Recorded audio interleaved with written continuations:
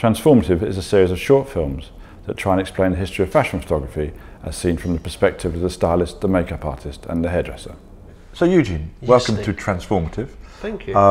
This is very nice to have you, very nice to interview you. So this is a series that we talk about generally the history of fashion photography, but we talk about it through talking not to photographers but to makeup artists, hairdressers, stylists, so on. So we should perhaps put a little bit of context to where we are today. We just finished a 2-day shoot with Bjork. It was fantastic. Amazing. Actually, always is. But it is now sort of 10:30 at night. So we'll do our best. We will. But let's start it right at the beginning. So tell me a little bit about where you come from, who you are, just up to the point where you get into fashion. I just need to know a little bit of history to situate you. Basically, I'm an art school dropout.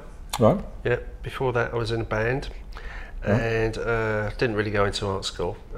Stuck with the band because that was way cooler. Yeah. Band fell apart. Art school fell apart because I didn't really go. So I went to a careers advice centre. Right. And I filled out this 100 question multiple choice form. Yeah. And the lady said, "You'd be a really good hairdresser." Which you could just and tell. I just said, "What?" She's like, "You'd be a really good hairdresser." She's like, "You're lively, you know, you look really interesting, you're engaging, you listen well, I can see that you process stuff, you're intelligent, and you're really great with your hands, so I think that would be a really good profession for you." And I was a bit shocked. I was a bit like, Quite really? insightful of a careers officer. I was like, wow, wasn't really expecting that, Yeah. you know.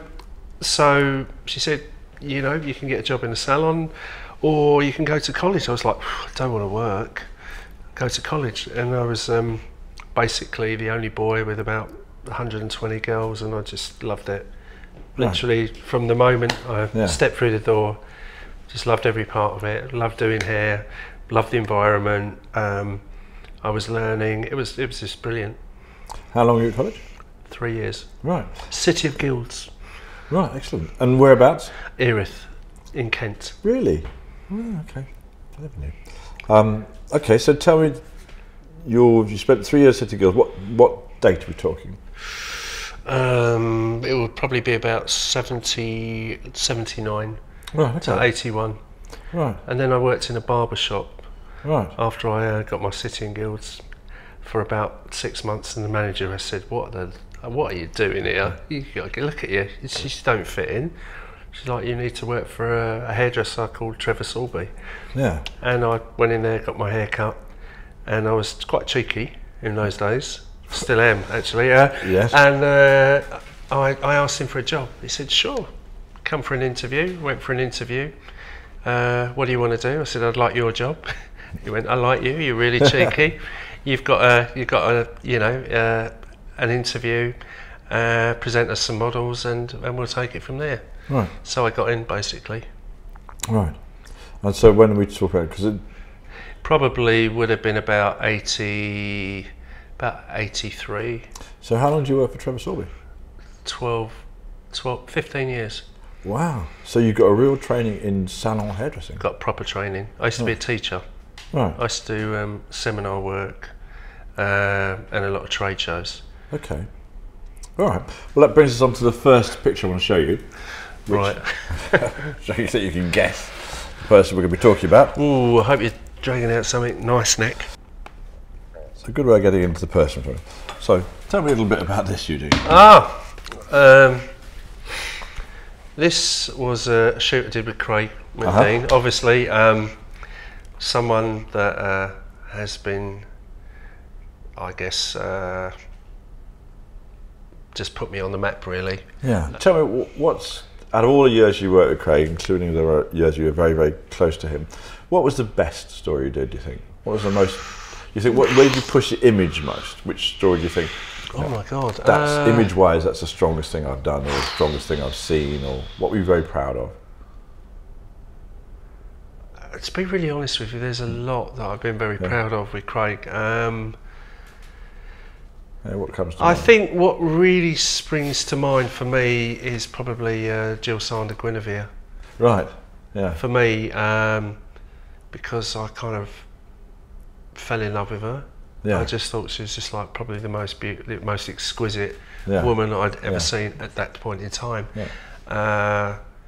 And I could not believe, right, we were getting flown business Yeah. to another place and staying in a really nice hotel.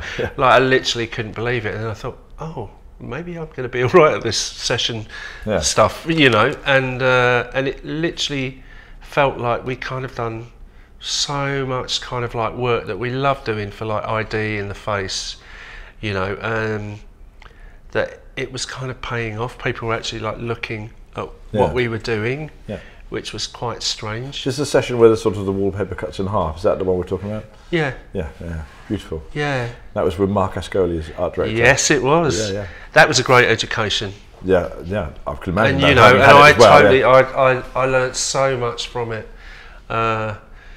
You know, I had no idea that you could intellectualise hair. I mean, I was like, oh, wow, this is like poetry coming out of his mouth, and it actually made sense. Yeah. And I think I probably would have felt it would probably be quite pretentious if I wasn't in that environment. I just could not believe someone was talking about clothes and image and hair and makeup and girl or type of girl, because I just thought, oh, it's about a hairstyle.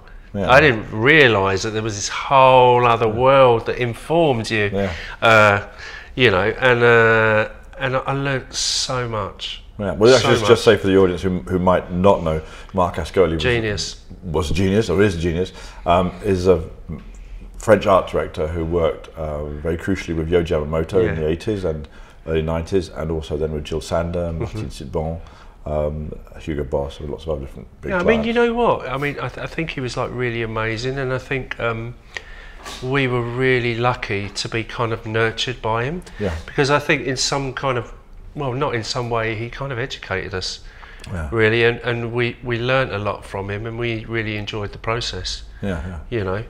Yeah, because he's a chap that I think gave me my fashion education, if you want. Yeah, for sure. Because I worked with him for probably 5 years, most intensively, in the mid to late 80s. And he taught me everything I knew about fashion. I mean, I knew a little bit more or less about London street fashion. Yeah. And then, but then educating me about Avedon and about Schiaparelli, and you know, it was a whole different range of things. So I know exactly what you would have gone through, or roughly what you would have gone through with him too. Tell us a bit about meeting Craig, because that's for me is a very I actually used to work, used to do a lot of pop work when I started doing session hairdressing. In fact, when I met Craig, I was still working in a salon, teaching, and I just used to do like editorial shoots of the weekend with like Glenn Luchford, Corinne Day, and I went into, there was a printer, Jono, fantastic in Holborn, and I went in there to just look at some retouching that Glenn had done for a picture, and I met Craig in there, and we got on really well, and he booked me for a job, and the rest is history. I guess. Because that would be what, 1991, 2, 3 probably. Right, okay. Because it was just after he'd left me. Craig was my assistant. He had this asymmetric orange hairstyle that I had to change. Yes. So he started working around then, and also Pat McGrath. Yes. So did you know Pat, or did Craig know Pat? I knew Pat before Craig knew Pat, I think, because I used to do a lot of music work and videos. And he was talking to me about, who do you want to work with? And I just thought, I just want to work with Pat. She's like really amazing, and she's hysterical, and she's brilliant. And I think we did a shoot for ID magazine back in the day. And the thing that because I said Craig had just recently left me to start his own career, and he seemed to be completely faithful to you and Pat for the first, how many years do you think you worked? 12. Right. Like really faithful. Yeah. I mean, I haven't ever come across a relationship like that since, or there's very few examples of a photographer sticking so, when he's first starting out, to hairdresser and makeup artist, consistently sort of rebooking and insisting. I think that was a very different. I think it was a very different time back then, but I think. I think basically, I think you kind of probably instilled a lot of. You educated them in a really great way, because I think you took a lot from how you worked, because you always worked with a team that you knew, and you were very faithful to your team. So I think from a moral standpoint of view, he was really faithful because he loved working with us, and we loved him as a mate. He was a friend first and foremost. But there was like an amazing synergy between the three of us. I really felt, and I felt that we were really kind of like supportive of one another. It really was a family. Yeah, because you, Pat and Craig worked on Jil Sander, on Yogi, and all the big clients, and then sort of went on to the magazines and American Vogue and everything else. And basically, the three of you went from being kind of unknown in London, and worse unknown in London, right up to working, the best hairdresser, the best makeup artist, the best photographer in the world, which is quite an ascent. Yeah, but you know what though? I think the really funny thing is, I think we were really so into what we were doing. I don't really think that we ever sat down and really thought about what we did in that way. No, sure, we didn't. From the outside, it's a very interesting story, because you have these we were three strange triplets, weren't we? Yeah. I guess so, but I think the thing was I think we're still really very excitable about what we do, and I think that there was definitely a very strong chemistry. Well, I know that there was a very strong chemistry there, and I think we really kind of worked with a lot of synergy. Like for instance, like some days I'd go into work, and Pat and me would be on the phone for like 3 or 4 days beforehand, trying to work out where we were, what we were going to do. What do you think about this, Pat? Oh, I think you should kind of go down that road. And I'd be like, what do you think of this, Eugene? Please don't spray the roots black, it's going to stain her forehead. Stuff like that. So there was a lot of kind of there was a lot of communication, and I think we really took an idea and we really enjoyed evolving this idea. And for me, and today I still feel very much like this. I have to like really enjoy the process. Yeah. Like the process for me is almost the most important part. Right. Actually being with people, creating something together, that's the most important thing for me. And I love the images afterwards, obviously, but I'm not one of these people that can kind of go to work and just kind of like turn it on and just do A, B, C. I don't think and I think we're all very much like this. I think Craig is definitely like this. I'm definitely like it, and Pat is.